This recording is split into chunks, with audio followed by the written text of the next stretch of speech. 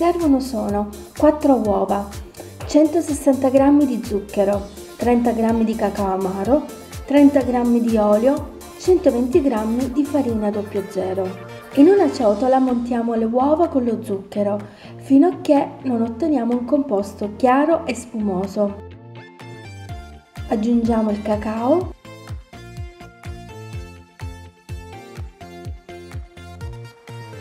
e l'olio a filo.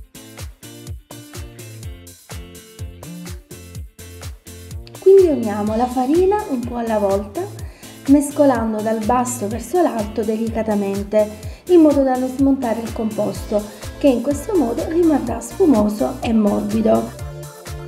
A questo punto possiamo versare il composto, quello che ho utilizzato io qua è di 22 cm di diametro. Inforniamo a 180 gradi per circa 45-50 minuti. Gli ingredienti per la nostra buonissima crema di ricotta invece sono 600 g di ricotta, preferibilmente fresca, 60 g di zucchero, la scorza di un limone, 30 g di gocce di cioccolato.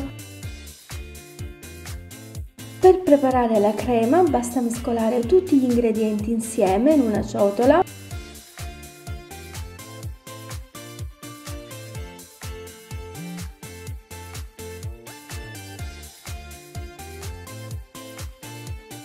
Fino a quando otteniamo un composto omogeneo. Dopo che la torta si è raffreddata, con un cucchiaio possiamo togliere la parte centrale, che non dovrà essere né troppo profonda, e dovremmo lasciare circa 2 cm di bordo.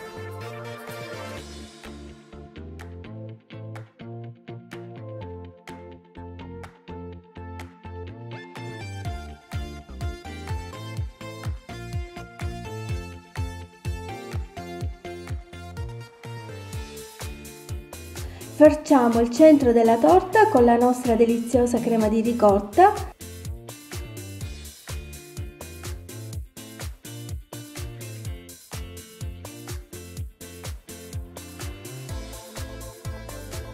La torta che abbiamo appena tolta la possiamo sbriciolare e ricopriamo con la torta sbriciolata.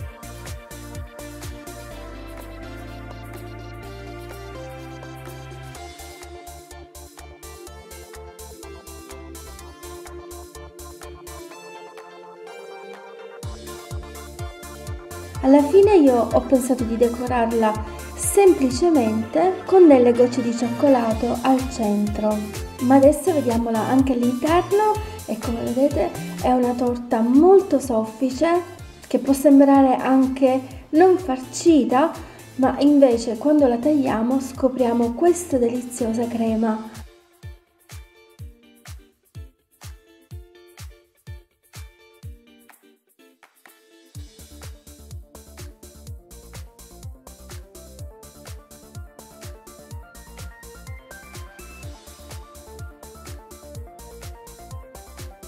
Spero tanto che proverete questa ricetta. Intanto io vi ricordo di cliccare sulla campanellina per ricevere tutte le notifiche sui miei nuovi video e io vi saluto. Ciao ciao!